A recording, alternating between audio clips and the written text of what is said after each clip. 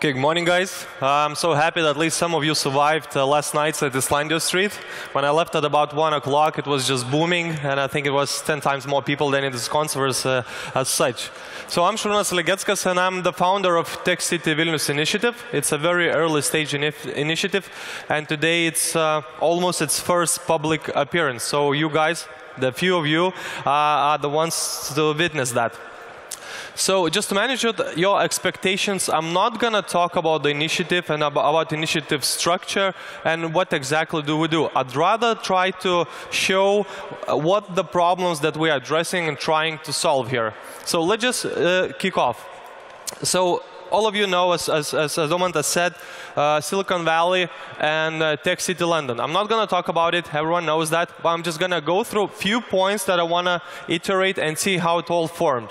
So Silicon Valley, back in the 1940s and 1950s, with the core of Stanford University in the very center of everything, and then few engineering companies, famous engineering companies like HP, Bell Labs, semiconductor companies, and Xerox all started. Then capital started to flow in, and the first and almost the most famous venture capital company as Kleiner Perkins established and helped to boom the entrepreneurship in the area. And then the first success story of Apple, Apple's IPO back in the 1980s, $1.3 billion was a big thing, and that was the secret formula of the Silicon Valley. I'm just going to reiterate, it's university, big companies, capital, success story, and this is how it all boomed. Then we have a bit similar, but at the same time, a different story that we had in London. About 6 years ago, 15 creative agencies and startups decided to move their offices to the East London. And the reason for that was that East London back then was a dodgy area, so the rent prices were really cheap. So it was 15 companies established their offices, started booming, started the entrepreneurship thing, and then big companies saw that something is going on here and established their technology centers and contributed to developing the area. To name a few, Google, Facebook, Barclays, Cisco, Amazon were one of those who did that. Then they had a lot of talent, and now they have 1,300 successful startups working there. So as we see, their story is a bit different. They started with small companies, then big companies, and then capital, talent, and then the success stories. So as we see, all the stories are similar, but unique. So when building and thinking to build Tech City Vilnius, we need to think from the same perspective. We need to copy some of and take the best know-how, but we need to remember what's unique about Vilnius and how we want to do it. Okay. If looking at the entrepreneurial hub as such, what is that? Just a few elements. So it's an ecosystem of, and consists of venture capital, accelerator, co-working spaces, talents, events, government institutions, startups, and big companies, or other words, corporates. So let's use it as a checklist and see what do we have in Vilnius. This is what I've done about 4 months ago before starting Tech City Vilnius initiative. We do have venture capital. We do have accelerators. We do have talent and co-working spaces. We do have events. We have government institutions that help us. We have a lot of startups. Oops. We have a lot of startups, and we have corporates. So it seems we have all the required components of actually having a successful Tech City Vilnius, but it's not. So what is the missing secret sauce here? And I hear people talk and say a few things. That obviously we need more money, we need more events, we need more accelerators, more co-working spaces, and as always everyone says we need better government. But I think there's another thing what's missing here, and it's collaboration.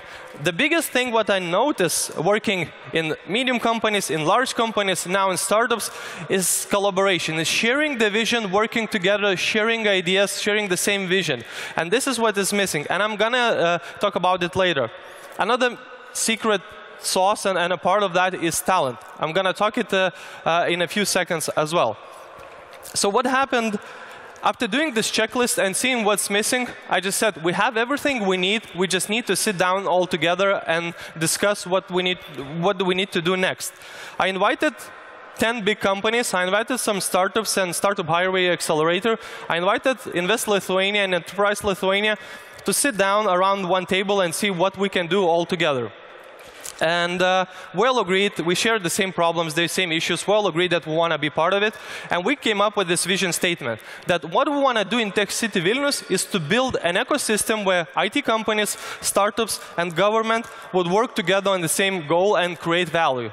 Yes, it is a bit of a cliche statement, I agree, we need to crystallize that a bit better, but this is what we have, and this is what drives us, the founders, for now. Let's talk about collaboration. And I'm going to pick up on a certain collaboration, especially between large companies and startups. I know not all of this is going to be true, and you have some different examples, but this is what I noticed when I was working in a corporate, but I was very interested in startups. What is this? This is how a corporate guy sees a startupper. An average startup, it's a geeky guy who is sitting in his garage developing his code with almost no real connection to the real world. What is that? This is how a startupper thinks about a corporate person. It's a boring guy in a suit sitting in his office waiting to go home on time, or even earlier than that. And this is not true. This is so fundamentally wrong. And what's wrong about it is, how can we collaborate with each other if we have this ill perception about each other? And to my surprise, when I had these companies to sit down together, and especially the big companies, I said, okay guys, we need to start working with startups more and support them and get engaged and everything. And to my surprise, they didn't even know what a startup is. I mean, I'm dead serious here. I mean, they said, so what is the startup? I know it's a big buzzword, everyone speaks about it, but what value does it bring to us? What value does it bring to the country? On the other hand, the same, when you talk with the startups and you try to engage them in working with the big corporations more, they say what they can give us. These are the boring guys in the suits in their ivory towers.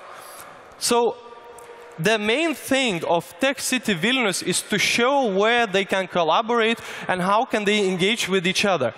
We need to think that startups can benefit from corporates a lot, and they can benefit by using companies' international channels, big capital, big human capital. Imagine we have 15,000 professional IT people in Lithuania or in Vilnius. Imagine if we take this expertise and knowledge and give it to startups. I bet we're going to have another Gedjar or another Vinted here.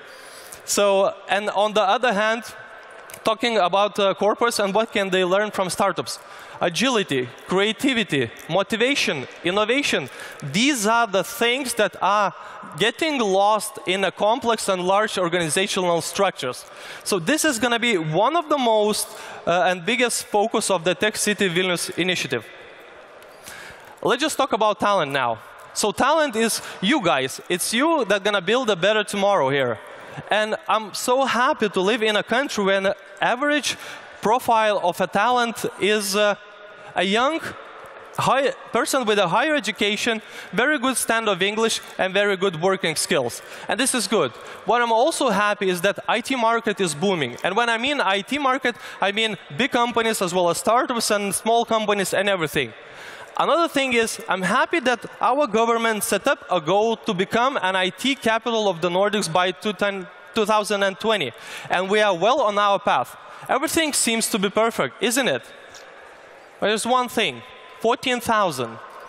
There's a one thing that's missing, is 14,000. What is it, guys? Can we think about it? Is that an average salary of IT specialists in Lithuania? Maybe.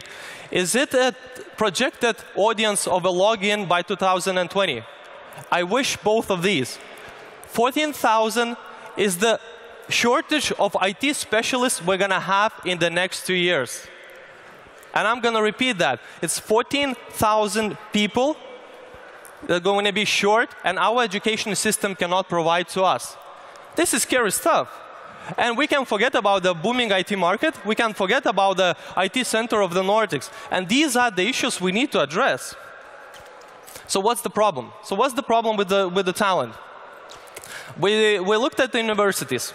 it seems universities are doing fine. A lot of companies are going, having their programs, they help make the programs of the universities, they have a lot of different student academies and everything, that's fine. But what's scary is that IT admission numbers to universities are descending for the last 5 years. I mean, the IT market is booming, the salaries are sky high. Everyone talks about IT, about startups and everything, but nobody wants to do it. It just doesn't make any sense, doesn't it? So then we looked at schools. And we decided that let's just skip the 11th to 12th graders, because usually they know what they're going to do for the rest of their lives, or at least what they're going to study. And let's look at the younger people. Let's look at the teenagers that are making up their mind what they're going to do next. And what happens is we try to see why they don't want to choose IT. And there are a few reasons we identified. One is parents' advice. They still think that conventional professions as doctor, lawyer, accountant are the most prestigious and well-paid jobs in Lithuania. And they don't know what IT is. Maybe IT is not cool enough. I don't know. Maybe our teenagers like to play with technology, with gadgets and computers, but they don't understand the creative side of actually creating it. And I think the most important thing is that IT and technology in general is not hot in Lithuania. And when I mean hot is, if we talk about Silicon Valley, to be part of to be a startup or to work in technology or be an engineer or be a developer or be a data science, they are new rock stars of tomorrow. And this is what we need to get here in Lithuania. When we have that, then every single teenager, he's gonna wanna be in IT.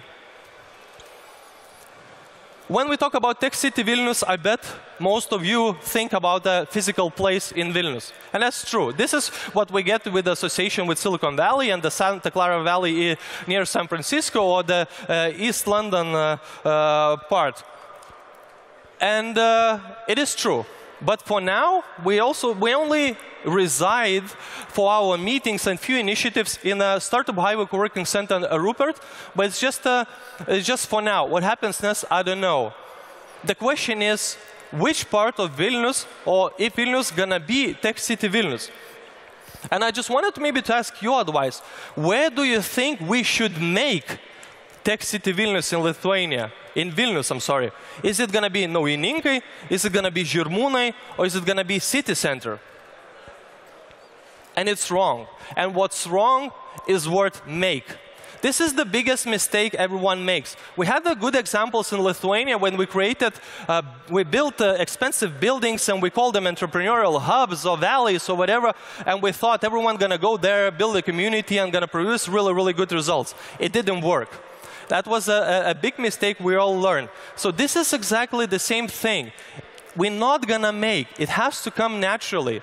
And what I mean is, you guys, you're going to finish my presentation, you're going to go and check a few other presentations, and then you're going to go grab your coffee, and you're going to go to city for your next meeting. Some of you will go to Žirmūnai, some of you will go to city center, or some of you will go to Užupis.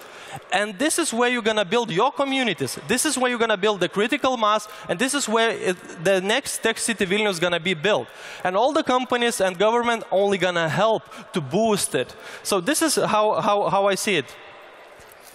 Let's just talk a little bit of a theory. There is a very famous urban sociologist called Richard Florida, and his famous book, The Rise of the Creative Class. He looked at America and how the biggest creative class hubs like Silicon Valley, Austin, Boston, New York formed. And he has this theory that he calls 3 T's. And the components of the 3 T's are these. First of all, it's talent. We already discussed that. The most important thing of everything is to have highly talented, educated part of our population that are going to build everything. Then we have tolerance. We need a diverse community. We need different people from different backgrounds, from different cultures to clash together and make some creative ideas. The last but not least, technology. We need a technological infrastructure to actually boost the entrepreneurial culture.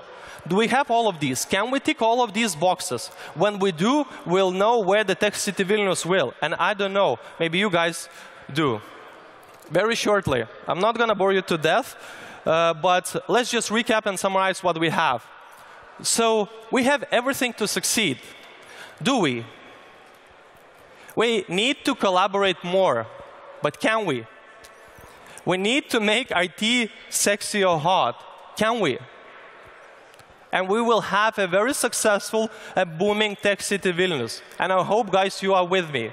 I'm really happy that I'm not the only one in this challenging and long journey. And I really would like to thank the founders of Tech City Vilnius.